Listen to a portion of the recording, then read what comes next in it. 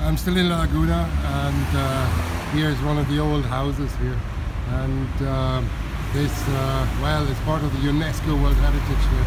It's a Spanish colonial style with these little balconies, and what I want to draw attention to is the building stone that has been used, and you see these support pillars here. They are made of a certain type of material.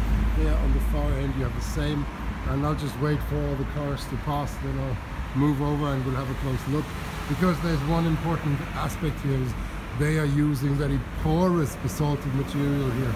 So this, you can see, has a lot of pores, and this makes this material rather lightweight, but it's still very sturdy. It still holds together rather well, and therefore can really kind of support some weight here. Very bubbly kind of vesicular basalt, and that's been used here.